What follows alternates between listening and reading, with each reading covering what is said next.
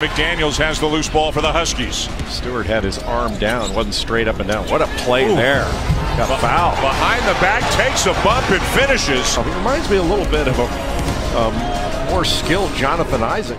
Mike Schmitz of ESPN. We're here with Jaden McDaniels, a 6'10 wing out of University of Washington. Jaden, appreciate you taking the time, man. I appreciate you. Thank you.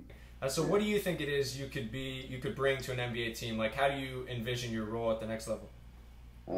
Really, just coming in as a rookie, just doing it whatever it takes to win, and whatever like the coach has for me. Just if that's from making open shots or playing the hardest defense, playing as hard as you can, or guarding the toughest player every night. I feel like to do whatever I can to help the organization win and the team win. Yeah, no, that's the perfect mentality, and I think your brother has been a really good example for you, right? Because I know you guys had kind of a different path. You know, he was a second-round pick, but I'm here in LA, and so I was able to see him a ton at San Diego State, and you know, he always played so hard. He had a great nose for the ball, super active, and now he's clearly, you know, carved out a role for himself in Charlotte. What have you learned from kind of watching his progression, his rookie year, and what has he kind of told you, maybe some advice to take moving on to the next level? Really just watching how you said, like, noticing he always playing hard. Like, that's something I had to learn how to do, like, growing up, coming over my years, to just play hard. So I kind of took that from him. And then, like, some things he told me, just never stop working, really, because, you know, you could be in the G League how he was, and he just told me, like, if you put in the work, your time's going to come. Like, just, it's not going to be as fast as you want it, but, you know, the time's different for everyone. All right, we're going to dive into some of your film here. And like I said, we're going to look at, you know, some areas, really every area of your game, offensively, defensively, you know, some areas where you've been really strong, and then ask you about some areas you're still trying to improve. So before we get into kind of the categorical elements of your game, these are two of my favorite clips of the season from you, okay? What do you remember about this play? Just momentum rip to the baseline, and just had to go finish it, really. Yep. And what I love about it, it's kind of subtle, right? But I love how your hands and feet are ready, you're engaged, you're ready to attack on the catch. How much has that been an emphasis for you? Because in high school, it's a lot of times roll the balls out, let me just go get mine, especially when you're the best player on the team. How much have you had to adjust, like playing off of other guys and being quick and decisive with your movements? I know, like, at first it was hard just, like, playing, like, the speed of the game, but as I moved on, I kind of just got, like, in the flow of it, just also noticing, like, in this play, you see, like, knowing, like, who's in the game, like, there's no one in corner, so, like, that's an easy rip, like, opportunity, or, like, even if there was someone there would probably be other openings. So I was saying just being ready and just staying locked in during the game really helps. Yeah, definitely. And you could see, you know, those wow moments from you this season. And then I have one on the defensive end as well. What do you remember about this play? Oh, yeah, come across the middle and just had to take it out the air from now on. Yep, and seeing a guy who's a center size, right, and just going at him and playing with that ferocity, that intensity, you know, I think that's what scouts want to see from you, right? All right, those are some of your highlights, but I think in the half court, offensively, at least early on in your career, it's your ability to shoot the ball that's going to get you on the court along with your defense, right? So when you're shooting the ball at a high level, what are some of the things that you're doing? I feel like just having good balance, and also just being shot ready with your hands, and then just keeping your jump shot like on that straight line, like not to the side or anything, just making sure it's super tight. Yeah, and I think you were 34% from three this year, but if you look at your catch and shoot numbers, you know, they're really good. And anytime I've seen you shoot the ball in practice, in high school, during games and warm-ups, you know, I've always thought you have a chance to be a high-level shooter. And I think that's a great example right there. Like you said, catching in rhythm, on the hop, really easy, simple, repeatable stroke. And I think we're going to continue to see that from you, you know, at the NBA level. And then again, John Isaac, not a guy who's a high-volume three-point shooter, still improving, but from the corners, he's become really good, right? And kind of a similar look, just catching on the hop, easy rhythm into it, and then even Ingram, right? So we know him so much for, you know, his ability to play with the ball and go get a bucket, right? But he's really had to evolve into a guy who can catch and shoot. How closely have you followed his progress? I followed it a lot, just like off of watching him from like his rookie year to now, just of him like growing to be all-star.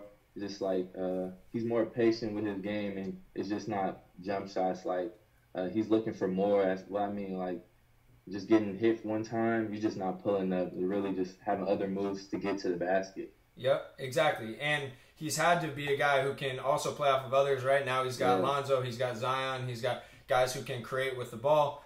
So he's had to become a better, standstill three-point shooter. And I think you can look a lot like that from the corners. And then even above the break, this is picture perfect, right?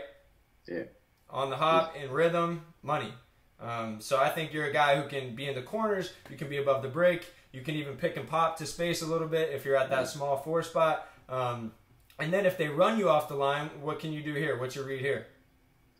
Just like some type of moves to get to my spot and raise. Like I'm 6'9", so like not very many people could block my jumper. So I just see a smaller defender and just want to get to my spot on that one and just raise over the top. One thing I think all players can continue to work on is just decision making in these type of situations, right? I know there's only like 5 seconds on the shot clock. You had to get this up, but I'm just curious. What are your reads as you get downhill here? Like, what are your options? What's going on in your head? I have Hamir Wright. He's sitting in the corner. I feel like if I take a couple more bounces towards the baseline, I could be able to whip that with my left hand. Or even if 2 helps off of Nas, that could also be 1 too. Yeah, exactly. No, I think that's perfect. And again, this is late clock. I know you had to go get a bucket. But like you said, you could get all the way to the rim, lefty skate pass. Maybe it's if Isaiah Mobley really helps, it's a quick drop off to Isaiah, or go try to put a guy on a poster, right? Get to the free throw line. And so I think you're going to continue to grow in all those areas. But overall, your ability to shoot it off the catch, get downhill, I think fits perfectly in today's game. All right, we talked about you playing out of spot ups, attacking, getting downhill, quick decisions, all that, and I think that's early on going to be a big part of your game. And then the last piece, I think, when we're talking about like rookie year, second year, is being really active off the ball, right? Whether it's running the floor, whether it's relocating in different situations, and then here's taking you back to the McDonald's scrimmage. What do you remember about this game? This was the scrimmage game. Yep. It was pretty good. It was just super competitive. I feel like we were just all out there just trying to go have fun. I think each team had to come up with this dub in this game too. Yep. And so this is just a window into the fact that you can move off the ball and make these reads. What do you see here? Just like we call it. Me and Ross call it like a road runner across the key. Yep. Just like making the eye contact of the passer. Just knowing when he's getting ready to pass, you could cut across in the open area. It makes it easier for yourself. Yeah, exactly. And you see Khalil Whitney's kind of napping, right? And you can take advantage of that. And then the last piece of it, I think, where your brother's been really good at, John Isaac has been really good at, is just being an active offensive rebounder, right? These little things that don't always show up in the box score, this time it does. But take me through this. Do you remember this play? Oh, yeah. And seeing Raekwon right open, and Raekwon's open, I got to give it to him. Yep. I feel like just trusting my teammates, though, I feel like that's a big part. Just having that trust and thinking your teammates going to knock down every shot they shoot. I feel like that also helps. No question. And I think it starts with your energy getting to the offensive glass, right? 50-50 balls. And this is a coach's dream. Late in the game, less than 2 minutes in the game, you're down 1. These are winning plays, man. You won this game? No, we actually end up losing this game. Okay. Yeah, but even so, that's a winning play. Your coach is gonna feel comfortable looking down the bench and putting you in the game if he knows you're gonna bring that energy, right? Yeah. And I agree with you. So, all right. So we've talked about you playing off the ball, right, and doing all those things that maybe you're gonna be asked to do earlier in your career. But I think one of the things that makes you so unique is the fact that you can really handle at your size, and I think a lot of that shows up in transition also. How comfortable are you in these kind of grab and go situations? Really, I'm real comfortable. Just being able to have the confidence of grabbing the rebound and just pushing the ball up the court and just having the vision of seeing everyone and just being that selfish to make the right play. Yeah, definitely. And we've seen it with you as a jump shooter, getting to the rim, creating for others. What do you remember about this play? Isaiah came, set a screen. I just reject. I think he iced it kind of. Yep. But then I just seen the opening. But I also could have hit Hamir in the corner because his man is deep paint, low man. So that could have been something else too. Yep, but even so, I think just to show that, you're comfortable changing speeds, changing directions, and, I think you're going to be a guy who can make pull-up threes in transition at some point too, just because, you can shoot the ball and you got that handle. There were times when maybe you could have gotten all the way to the rim, right? Yeah. What do you see here? I feel, on this one, I think, like, something I've learned and been taught is just keep going, like, keep attacking until a man actually stops you, just like, Yep. I feel like on this play, I was just, like, predetermined. I was already knowing, like, this is what I'm going to do. If I get to that spot, I just pull up. But I feel like I could also hit Isaiah if, like, he has him beat by the time I got to the three-point line. Yeah, and maybe it's size him up, hit him with an in and out, hit him with a Euro, right? Try to keep him off balance, and using your length, athleticism to get to the rim. And one of the guys who's best at that is Pascal Siakam in these grab and goes. Have you watched him much? Yeah, I watched him also, just how hard he plays and, like, his multiple effort mentality kind of. Yep, exactly. And he, it doesn't come from much, right? I mean, he was multiple years at New Mexico State, was nothing out of high school from Cameroon and had to play in the G League, and now, I mean, he's on his way to becoming a potential MVP candidate, right? So everyone's got their own path. Yeah. All right, so we've talked about the grab and go stuff, right? Now in the half court. And again, this is maybe year 3, year 4, similar to a lot of these guys, like Jason Tatum, right? Like, he initially had to play off of other stars. He was more of a catch-and-shoot guy his rookie year, waited his turn, and now he's one of the, biggest stars in the game, right? And so as you kind of shine in that role, then you get more freedom to, play pick and roll, play ISO.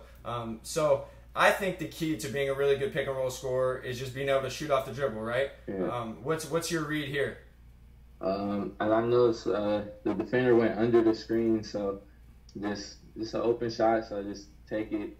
Perfect. And that's what you got to force these guys to do, right? You got to force them over screens. Over the screen. And then you're playing 2-on-1. Then you're using your IQ, your fluidity, your agility, and you can see it here out of the DHO. As you come off, what are your options? I could kick back to Nate, or even just kind of probe just to wait to see what develops, or even the kick out to Jamal on the right side. Yep, but even so, I think that's perfect. I think this is just showing the fact that you can score it at all 3 levels out of pick and roll, right? If they go under, okay, you make them pay. If they go over, you got the pull-up, you got the floater, you can get all the way to the rim. And so I think you're perfectly built to be a guy who can score at all 3 levels, in the NBA when you're given that opportunity. So we've gone through the pick and roll stuff. We've gone through playing off the ball. Something we really saw from you in high school was just your ability to create in one-on-one situations. And like I said, that might not come maybe till year 3, year 4 in the NBA, who knows? But I think you can really be a threat in those type of situations. So when you're sizing a guy up like this, right, in this situation, it's Zeke Naji, what's going through your head? What are kind of some of the options you're going through as a scorer? Kind of just like seeing like the space I have, if I'm going to be able to drive, or where the defense is really at. And like on this one, I see like I have a little opportunity to go right, but Josh is still on that side. So I feel like just like a little hezzy pull up, just kind of like my go-to move. So I just went to that one. Yeah, and that makes some of the best scorers, right? We've seen it from, obviously KD is like an alien. I mean, we've never seen anything like that. But even with Ingram, with Tatum, and that's a big Seattle trait, right? You got to have the hezzy pull. I gotta have to, man. And Jamal got a nice one too. So why are, and not to get off topic, but why do Seattle players play a certain way? I feel like it's kind of a chip on your shoulder, really. It's just like, because we don't get out to like, we're so far away from everything. And so like when you get that time, it's just like, you just go ball out, go show it all, like really. Yeah, no, for sure. I remember going to Kevin Porter's high school, Rainier Beach, and I saw an open run there, and it's like Jamal is playing with, 8th graders, former vets, high school guys, like, and you guys just get up and down, and play a lot of basketball, right? And that's how you get better. So you can definitely see it in your game, and I think that's what really sets the table for you, being able to make those hezzy pulls, right hand, left hand, at your size. I mean, that's pretty special. And again, that's something you see from Ingram, right? Yeah. And it's just rhythm, it's timing. And then, okay, if you're a threat in those situations, then you can play off of that, right? Just giving little perks of like how he faked the hezzy. Yeah. And he just blew right by it. just making the man respect your game, kind of really. Exactly, and being able to shoot the ball off the dribble sets the table for everything, and then you get your blow by, and kind of similar here, right? What do you see here? Yeah. Me trying to just set up the ISO, because I already see the middles open. It's just getting that setup really to get there. Yep, exactly, and because you're a threat to make that hezzy pull, then he's got to respect it. He kind of bites on it. You get downhill to the rim and draw the foul. That's perfect. And then this is kind of more of a handoff situation, but this is an NBA move, man. What goes into this? I would say just feeling him like kind of like knowing he has to kind of get in front of me already. I have him beat a little bit, and then when I steal him on my side, just pulling it back, just to create a little space and have an opening to shoot. Yeah, being sharp with your footwork, being sharp with your exchange from your handle to your pull-up, and then Ingram, again, is a guy who can play off of that to get downhill, too. What do you like about this? It's just, like, him absorbing the contact, like being the first one to make the hit. Yep. And then I feel like that's what helps him get through that play a lot. Yep, exactly. And then a similar deal from you. Not exact, but right to left cross, get downhill, get into the body. What do you see here? Just how you said, get into the body, and then just kind of just knowing, like, just raise right over. Like, he can contest, but, like, my hands is just still over his, so it just makes it easier. Knowing your length and using it to the fullest ability. Now, the last thing offensively, right, I think is playing through contact, and this is something that Ingram improved so much at, from his days at Duke even to now. So I don't know if you remember this play. I know you're kind of off balance. What do you see here? It's just like me kind of just going into the crowd and then also not waiting for my teammate to space, like, deep corner.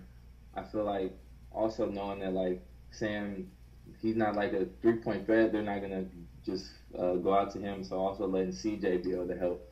That's on me too. Right, no, for sure. And again, some of it's a decision-making thing. But I think as you get stronger, you'll be able to just, get your angle, keep him on your hip, or explode past him, take those bumps. And you see it on this play. What do you remember about this? Just being able to, like, hitting first. That's what. Yeah. Because he's strong, dude. Like, he was guarding me most of the game. Like, he lets you know he's there. So just hitting him first kind of helps. Yeah, definitely. That's a big time move right there. And like I said, that's skinny strong, right? Just putting your shoulder into him, absorbing the contact, then the dunk, and then letting him know about it, right?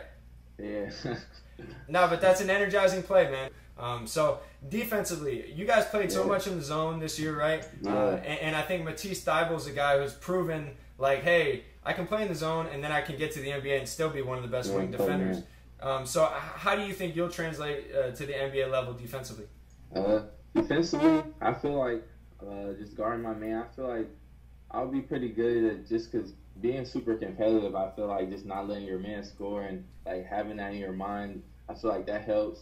But also just, I feel like, over the years of getting stronger, I would, like, be better and better as strength comes on.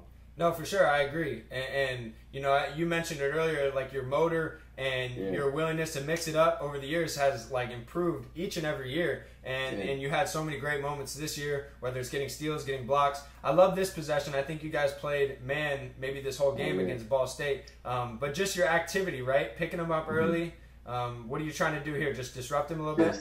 Yeah, just really, like, I also have, like, a little thing just to pick up 94 feet. Like, that's like it's just fun playing defense. I like it. So it's like being competitive with it is like kind of having a chip on your shoulder, like not letting your man score. Yep, exactly. And you take them out of their offense completely. They're trying to get into their set, and now they're all junked up.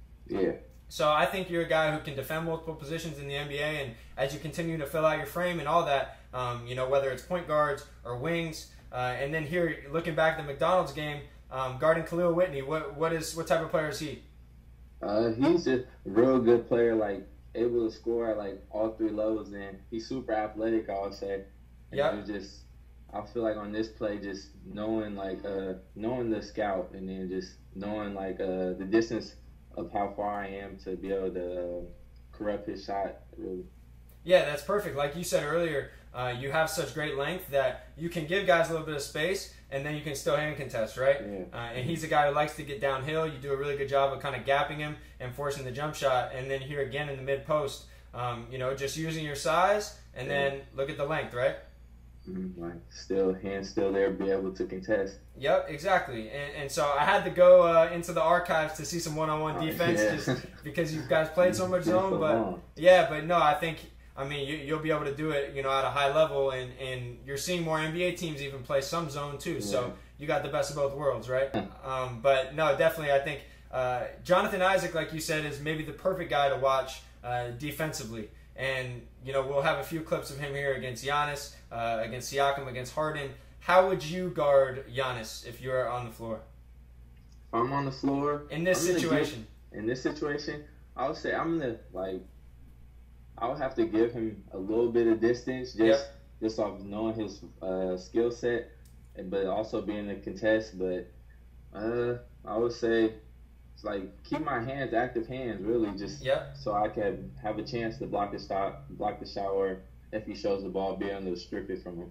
Yeah, that's perfect. And like you said, he's not a great perimeter shooter yet, right? He's a freight train to the rim. So you can see Isaac here. He gives him space, keeps him in front, stays down, and then like you said, he's never going to bite on those fakes, right? Yeah. And so he does a great job using his length against MVP. And then here against Siakam, really good job just kind of sitting down, sliding. What do you like about this? And just like him not gambling, I feel like I never see him just trying to go reach and steal it on defense, just being super disciplined.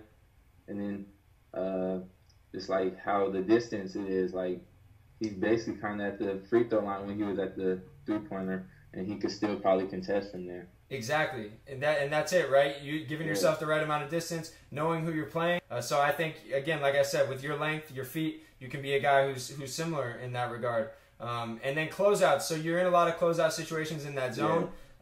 What are you looking at here? What's your role in this situation? Just to not let my man go middle, and just send him back to the baseline for quad A to help. Yeah, and again, this is really good. I mean, you're there to help on the roller, right? So you get the tag, and then you're there on the flight of the pass, move your feet perfectly, and then perfect contest, right? Yeah, contest, yeah. And that's great. And I think you can be a guy who covers ground really impressively. As you can see here on this play, you get the block. What happens here? Just knowing that I have like a man behind me, but also knowing that the wing is my responsibility too. And then Bonton just being a good shooter, just having to respect it too. Yep, and you can just see how much ground you covered there. Now, one thing, a little bit, some foul trouble this year, right? Yeah. What happens here? I feel like I gave him the wrong angle. Like, I let him go middle instead of just force him to the baseline to, like, where there's rarely any space to, like, where he could create. But it looks like maybe you tweaked your ankle a little bit here. Did you played through some injuries this year? Oh, yeah. Like, early in Pac-12 start, I had sprained my ankle, and then it was just, like, I sat out one game versus Oregon State and then see how it was. And I wasn't really going to play, but, like, it's just competitiveness in me, like, loving basketball and just wanting to help my team win. I kind of just fought through it through the season, and as it got better, as it went away, like, I started playing better, started feeling like myself. So. All right, as we finish up here, before we get you out of here, some of the off-ball stuff, okay? I think you're a guy who can have, get steals, blocks, be active, all that. What's been an emphasis for you off the ball defensively? Is there anything you've been looking at? Really just, like, kind of being locked in the game and seeing, like, who's in your area, like, just playing the zone, like, knowing your area and knowing your coverages. I feel like that helps. And then, like, I always say multiple effort mentality. Like, just also flying around the court helps. Yep, definitely. And that effort, that energy can cover up, any other mistakes for sure.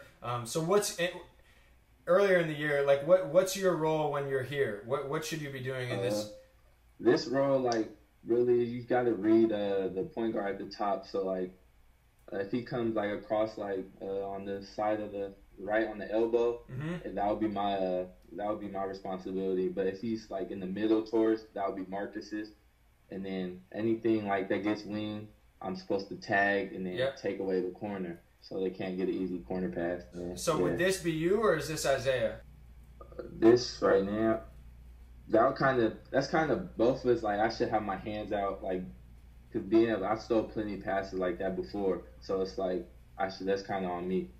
No, for sure. And even, like, when this guy cuts through, right, initially, maybe even giving him a little bit of a bump. Give him a shove, yeah. Yep, just being active with that, right? And using your hands, showing your hands, because this is what it can look like here earlier in the year.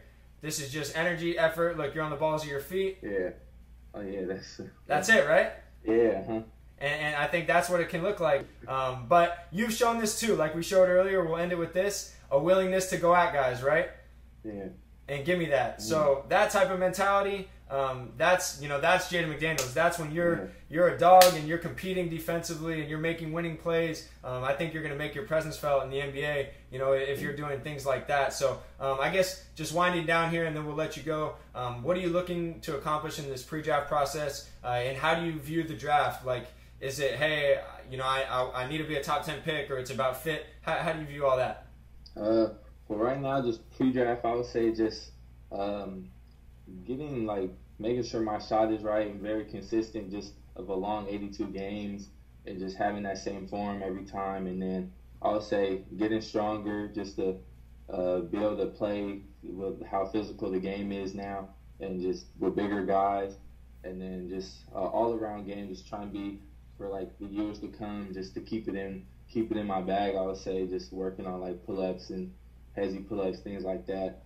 But also, I'll say if I look on the draft, like, of what pick I go or anything, I feel like the right fit or the right team for me, like, that has good player development and things like that to help me be the best Jaden McDaniels, I feel like that would be the best fit for me.